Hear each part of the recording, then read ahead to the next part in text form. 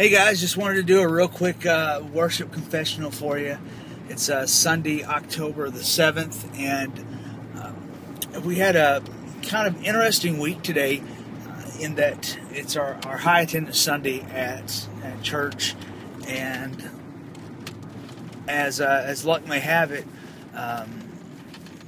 one of my favorite guys to work with, my electric guitarist there at the church, he and his small group, a lot of the guys that he does life with together, decided that they're going to go out and spend time together as a group and just bond with nature and with God and have a camping trip.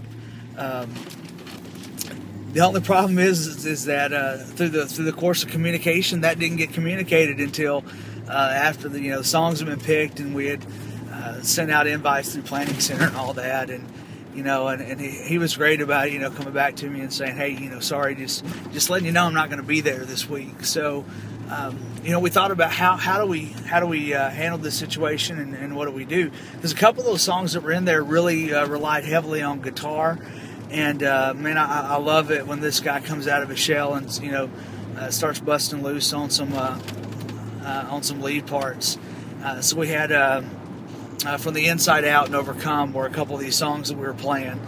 So one of the tricks that I've learned over the years that to do whenever it's the last minute, and let's say that even the Sunday of you all of a sudden lose your lead guitarist and you've got direction on where you're going, and maybe that song just really needs it, otherwise it just loses its flavor.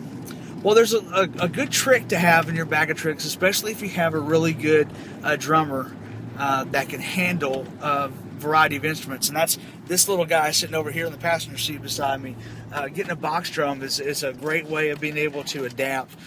You go to an extreme measure of going from playing full-on aggressive electric assault to going to unplug. So we basically transitioned to taking a three-man piece where it was me on an acoustic guitar, my bass player playing a full acoustic bass, and one of my best friends, Andrew, playing on the box drum over there, just sitting on the box and playing that. Took a plastic tube and filled it up with some rice and put some gaff tape on either end of it and made a shaker out of it, and that's how we did worship. We did a really intimate set with those songs, and we were able to do those songs in some creative ways. So if you ever find yourself in a bind where you need to find ways of doing those songs or doing songs that would otherwise need an electric feel, man, there are ways that you can do it, and you're able to still worship God. I had so many people that came up to us and said, man,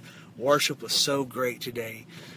And worship's always great whenever God is the focus. Musical instruments don't always have to be the focus. God is the focus. People are worshiping all over the world right now as we speak in different ways with different musical instruments. What matters is the God that we're serving. So, guys, I hope you have a great day, and I'd love to hear from you. You can always email me at jason@WeLeadWorship.net, and we'd love to hear your stories of worship. Have a great day. God bless.